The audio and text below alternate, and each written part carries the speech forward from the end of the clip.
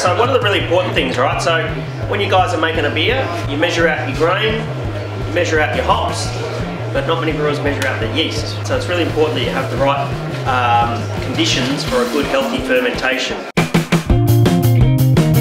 If you don't pitch enough yeast cells, if you underpitch into your work, you'll wind up with off flavours, most common one being diacetyl, because the yeast are just stressed. You'll get like lots of esters, that sort of thing as well.